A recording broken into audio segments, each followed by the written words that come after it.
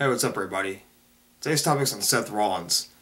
Is Seth Rollins ready to be WWE Champion? I'll go over a lot of things with him. Is he good as a heel and a phase? His in-ring work, his mic skills, everything. But first I'm going to talk about Seth Rollins and how I guess he did shine the most in the Shield. He's a better wrestler than Dean Ambrose and Roman Reigns. Dean Ambrose has better mic skills than Seth Rollins, but that's about it. Seth Rollins is better than Dean Ambrose in every other factor. Wrestler-wise, you name it. Dean Ambrose just has the mic skills.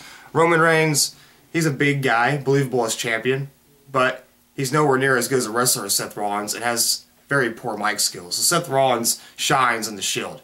He's the one who should be, the champion, in my opinion. His mic skills are very good. He's actually good on the mic. He can talk real well. I never hear him mess up any lines, anything. I never find him to be boring or at all. Seth Rollins is actually a very interesting character. He's proven that in the WWE. In NXT and Florida Championship Wrestling, I don't know. But Seth Rollins, he's very good on the mic. And, whatnot. Like his in-ring work, like I said, it's very good. His curb stomp, his high-flying moves, you name it. He can put on a pretty good match. He can make John Cena's matches look pretty good. Well, it was a tables match. Seth Rollins is a very good wrestler. Better than Dean Ambrose and Roman Reigns. His curb stomp could take out anybody, really. Realistically, it could, yeah. Can he be a good phase? Yes, he can be a good phase. In the Shield, he proved it being the architecture, He was one of the guys who people looked at first they looked at Dean Ambrose like he was the man of the Shield, but then later on they looked at Seth Rollins like, he's a future world champion. He has all the tools. Dean Ambrose has better mic skills. Roman Reigns is just bigger. But Roman Reigns isn't a better wrestler, and neither is Dean Ambrose. And Seth Rollins is pretty good on the mic. And he can be, what he wants to be. Seth Rollins is a very good heel. He's proven that. He could be the leader of the Authority, They're even rumored having Seth Rollins versus Triple H, which I think would be a good match. I don't know who would be the heel or phase there. Maybe make Triple H the heel, I don't know. Seth Rollins can be a good heel and a good face. But think about it.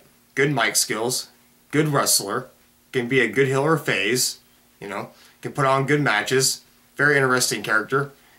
I mean, think about that. He even threatened to break Edge's neck if John Cena didn't bring back the Authority, That's how bad he was, As far as Seth Rollins goes, I think he's ready for the WWE Championship.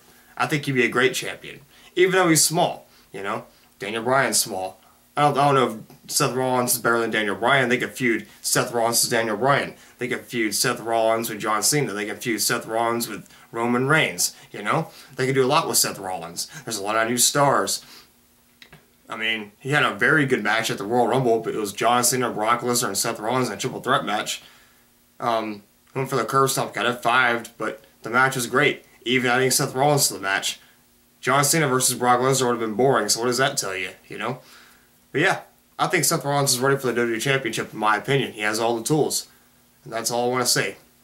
Thank you for watching. Give me your thoughts. Subscribe if you want to. Have a nice day. And bye.